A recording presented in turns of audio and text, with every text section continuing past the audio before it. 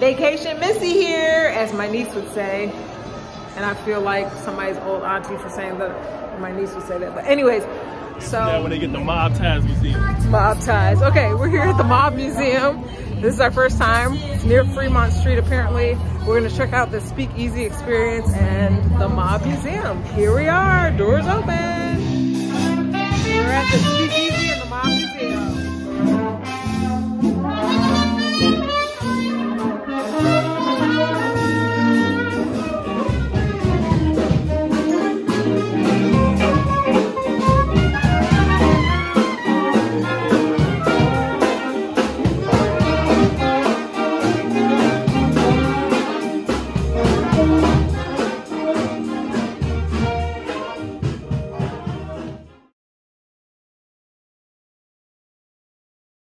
Okay, we're here at the Mob Museum. It was a great experience. We got to go into the Speakeasy, and now we're going to check out Fremont Street and just downtown Vegas in general. But the museum just closed at 9 p.m. We were able to get in before the closure, and they have a happy hour, so it's discounted. But this is the Mob Museum right here.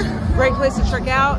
And it looks like there's live music down here, which appears to be Fremont Street, very close by. So we're gonna check our map and walk that way. But if you have the opportunity, check out the Mob Museum here in downtown Las Vegas. Like and subscribe. All right, we're heading up to Legacy Club. We're on the first floor and it goes up to the 60th floor here at Fremont Street. It's supposed to have beautiful views. And beautiful views. Twin life. Twinning.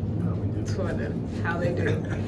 They said there are no graphic tees allowed, but as long as you have a plain tee available, you can still go up and check out the views. So here we are, Fremont Street, Las Vegas. Like and subscribe. Like and subscribe, baby.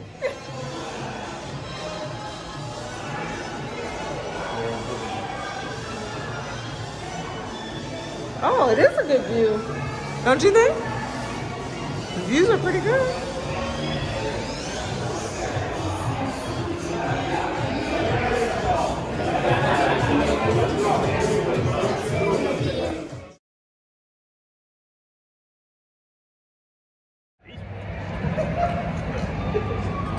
Or something like that.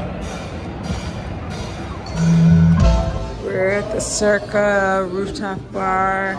There's a view of the D Las Vegas and all of the strip. It's an amazing view. Here from the rooftop, come through. $20 drinks, but still a great view.